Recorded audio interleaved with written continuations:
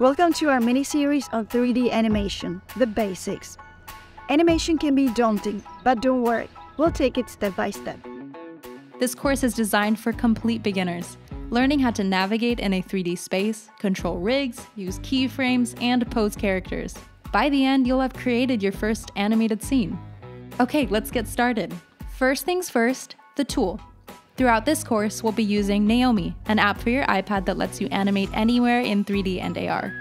It's available for free on the App Store, and the link's in the description if you need it.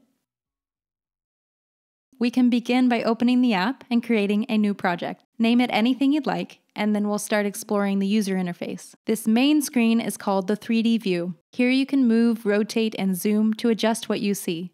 To rotate, simply touch the screen and drag your finger. To pan, use 2 fingers like this, either left and right or up and down. And then to zoom in and out, just pinch and unpinch your fingers. Pretty simple, right? Now on the left, you'll find all the main buttons, with many different actions possible, like selecting an object in your scene or using the AR mode. You'll be sure to use these buttons quite a bit. Later in the series, I'll even be showing you some secret shortcuts too. So anyway, along the bottom of the screen, you'll see the timeline. This is where you can move, edit, duplicate, and delete keyframes. The top of the screen houses the channel panel. The channel panel is visible whenever an object or character is selected.